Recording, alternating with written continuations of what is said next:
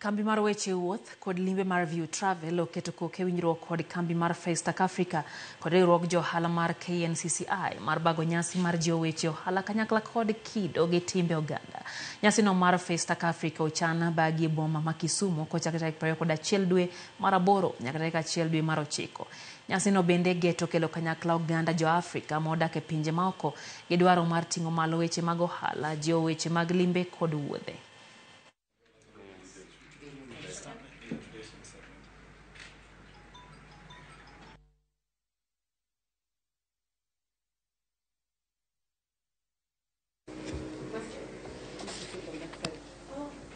As Viutravel, as you know, we are one of the leading Kenyan tour operators, and our main goal is to provide end-to-end solutions when it comes to travel, both for domestic and international. So Festac deciding to choose us as their travel partner is actually a great honor, which we appreciate. And our main role will be to assist them, organize the travel needs of all the delegates coming in and any other requests that might be here.